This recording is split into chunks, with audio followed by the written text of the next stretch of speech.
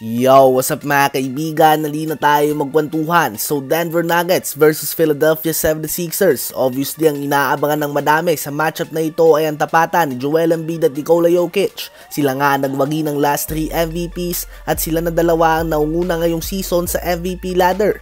Ganun pa man ay dismayadong lahat ng i-anunsyo 15 minutes before the game na ang reigning MVP Joel Embiid ay out sa game na ito dahil sa knee soreness. Ganun pa man madaming ang duda dito at talagang umiiwas nga daw ito kay Jokic sa Denver dahil ang huling pagkakataon na naglaro si Embiid sa Denver ay November 8, 2019 pa.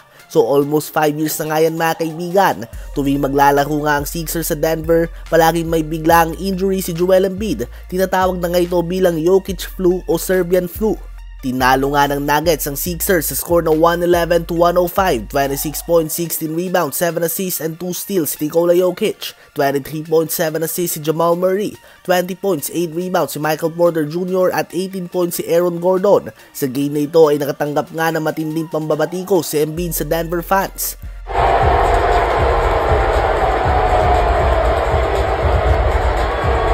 In-extend ng New York Knicks sa 6 ang kanilang magkakasunod na panalo nang talunin nila ang Miami Heat sa score na 125-109. 32 points, 5 rebounds, 8 assists si Jalen Brunson, 19 points, 9 rebounds si Julius Randle, ngunit nagtamo ito ng dislocated shoulder. 19 points si OG Anunoby at 14 points, 9 rebounds, 5 assists si Josh Hart. Sa Heat naman ay 28 points, 8 rebounds, 4 assists, 3 steals si Jimmy Butler, 19 points si Duncan Robinson, 18 points si Tyler Hero at 12 points, 13 rebounds si Bam Adebayo. Ito na ang ika-6 na sunod na talo ng Miami Heat.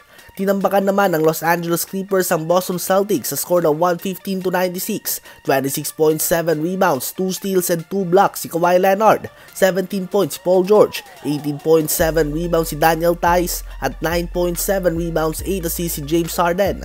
Nagbago naman ang starting lineup ang Warriors sa game nila kontra sa Lakers. Sinabay na nga nila si Wiggins, Kuminga at Draymond. Tabla din sa 7th all-time sa 3-pointers made sa Lebron at Clay patungo sa game na ito. First quarter pa lang nga 11 points sa kagad si Stephen Curry at 9 points naman si Lebron at tuwang-tuwa nga dito ang mga fans.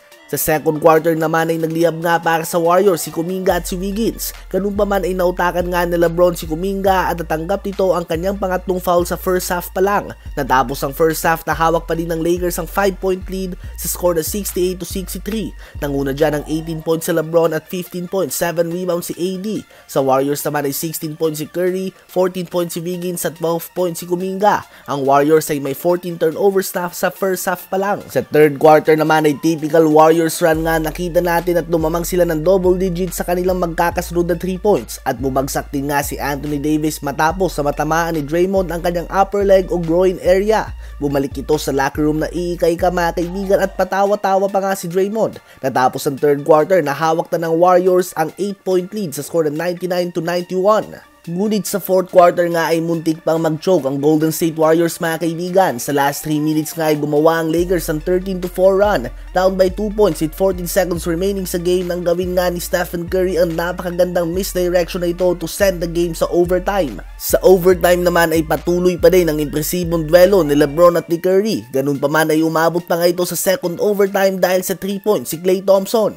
Sa second overtime naman ay palitan pa rin ang punto sa magkabilang koponan. Talagang game of the year nga ito mga kaibigan. Naka 3 points si Curry para ibigay sa Warriors ang lamang, ngunit sa uli ay naipasok nga ni Lebron ang free throws upang ibigay sa Lakers ang panalo sa score na 145-144. 36 points, 20 rebounds, 12 assists sa Lebron James, 29 points, 12 rebounds si AD, 28 points si D'Lo, 17.6 assists si Austin Reeves at 14 points, 9 rebounds, 4 steals si Vando. Sa Warriors naman ay 46 points, 7 assists si Stephen Curry, 22 points si Wiggins, 22 points, 9 rebounds si Jonathan Kuminga at 24 points si Klay Thompson.